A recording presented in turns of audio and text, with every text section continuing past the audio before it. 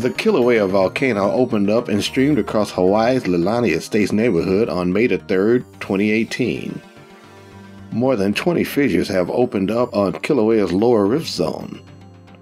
Most of these lava flows were small and short-lived.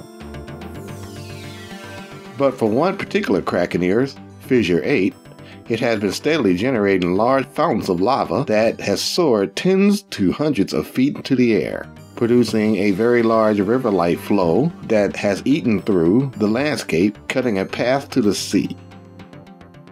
Fissure 8 has evaporated Hawaii's largest lake in a matter of hours, and has destroyed hundreds of homes, devastating the communities of Vacationland and Kapoho.